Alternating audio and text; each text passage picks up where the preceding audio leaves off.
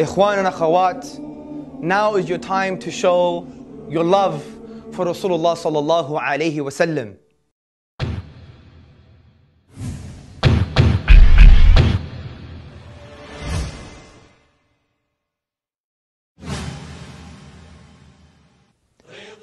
Bismillahir Rahmanir Rahim. Ikhwan and akhawat, brothers and sisters, what would you have done? I'm asking you a question. What would you have done if you were right next to the Prophet Muhammad sallallahu alaihi wasallam when he was being stoned by the people that he loved, children, in Taif, calling people to La ilaha illallah? What would you have done? Would you have sat at home doing nothing? Would you have complained that we're oppressed and we're victims? Would you have just sat and done nothing? Tell me, what would you have done? Isn't he supposed to be more beloved to us than our own mothers and fathers? Well, let's do something. And I know, wallahi, I know there's khair in the ummah. There's good in the ummah. And you want to rise. You just need leadership. Well, here's the day. October the 6th. Calling people to La ilaha illallah. Just like the Prophet Muhammad sallallahu alaihi wasallam, when he went to Taif, and he didn't say, yes, angel, crush them with a mountain. He said, la. They're going to be a people coming from this place.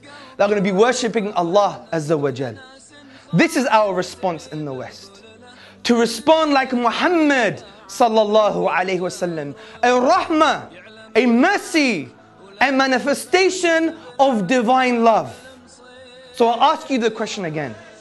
What would you have done if you saw all these children throwing stones at Rasulullah sallallahu alaihi wasallam and seeing his blood trickle down his legs and his sandals stuck to the sand? What would you have done?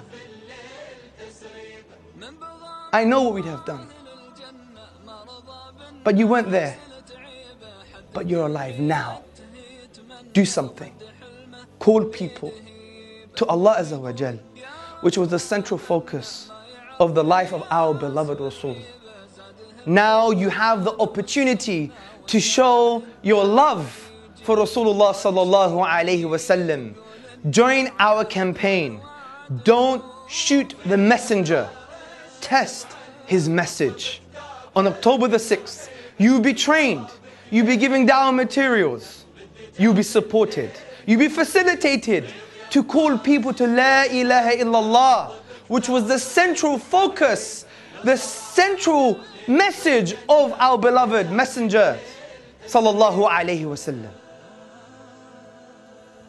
October the 6th. You have no excuse. I want to see you there, inshallah ta'ala. Assalamu alaikum.